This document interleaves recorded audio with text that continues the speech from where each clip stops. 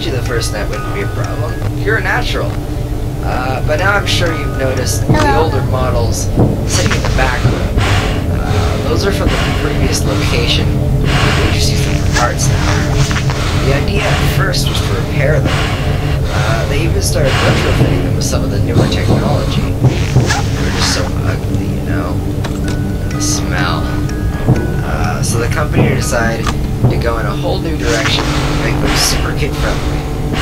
Those older ones shouldn't be able to walk around, but if they do, the whole Freddy head trick should work on them too, so whatever. I love those old characters. Did you ever see Foxy the Pirate?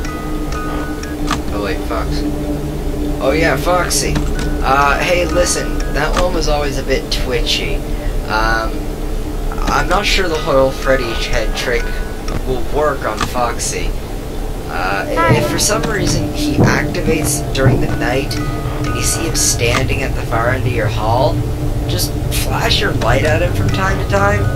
Those older models always could get disoriented with bright lights, cause some system restart or something. Come to think of it, you might want to try that on any room where something undesirable might be. It might hold them in place for a few seconds. That glitch might have been carried over in some of the newer models as well. One more thing, don't forget the music box. I'll be honest, I never liked that puppet thing. It was always thinking that it could go anywhere.